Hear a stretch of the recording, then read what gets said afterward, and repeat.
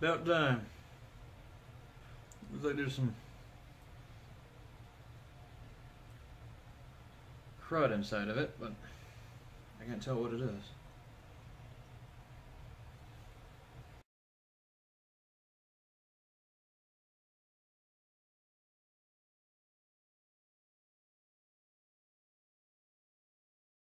I don't have many bottles set up. It's a little cold right now, so I'm not going to cut very long, but I have the Shinwa Purple Warrior Ninjato taken apart. As you can see, I'm going to test out the edge on a couple of bottles just to show you why I am reprofiling it. And then after that, I'm going to go inside and actually start grinding it down and everything. So, first bottle doesn't have a cap on it, so I can see if it's actually cutting or if it's just smashing.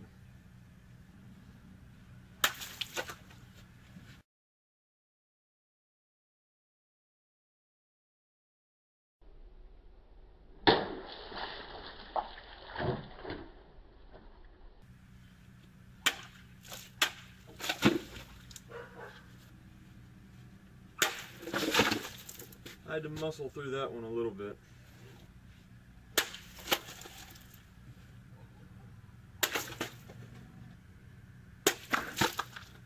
As you can tell, the water's splashing up everywhere. It's having a hard time cutting, but I'm going to do a couple with an actual sharpened katana for a reference.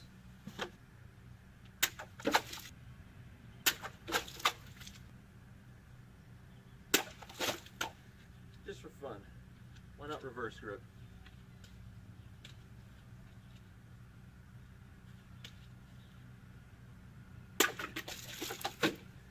Alright, so there's a clear difference in cutting.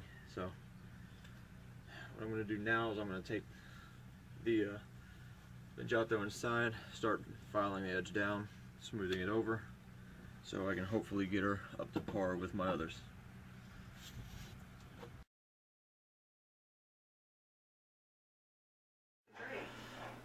Alright, so I'm fixing to take a file of this thing. I'm going to try to keep the angle as close to the original grind as possible, but I probably still have to angle it a little bit more this way just to keep from working myself to death. So I know this isn't particularly safe, but I have no choice.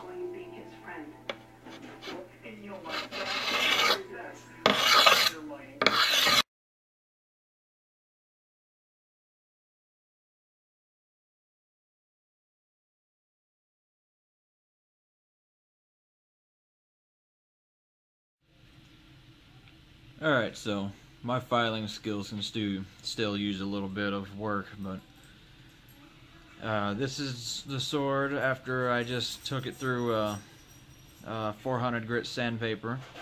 I had a shot of this after I had taken it through 100 grit sandpaper, but in an effort to clear off my camera, I accidentally deleted the raw video, so I no longer have that. But here it is after... focus. Here it is after some 400 grit.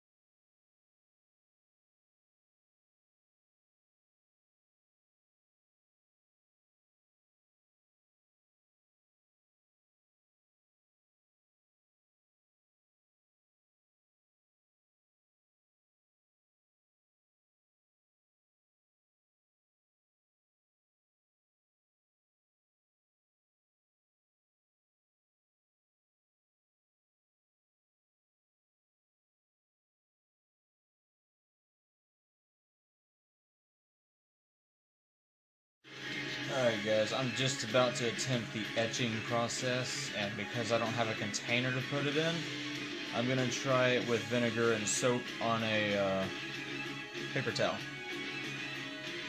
So let's see how this goes. Before I start the etching process,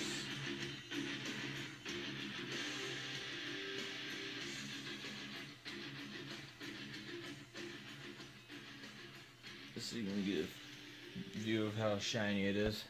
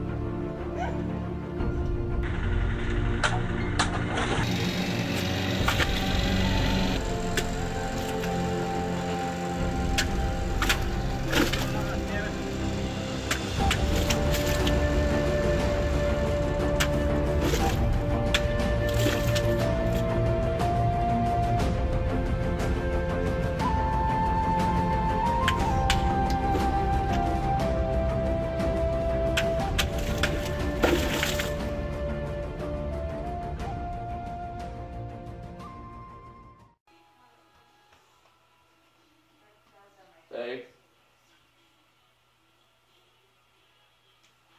I'm not doing anything. You need to stay over there.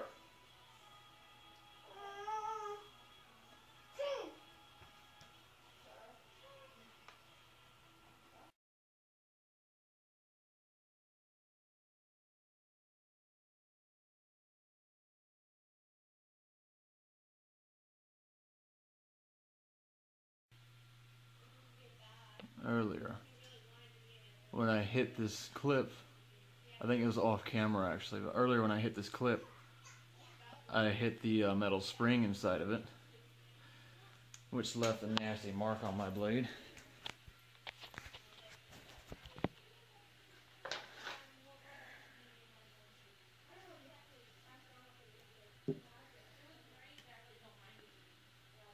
You can see that after all the work I just spent sharpening and reprofiling it, damn it. But thankfully it's small. I can probably get rid of it, no problem.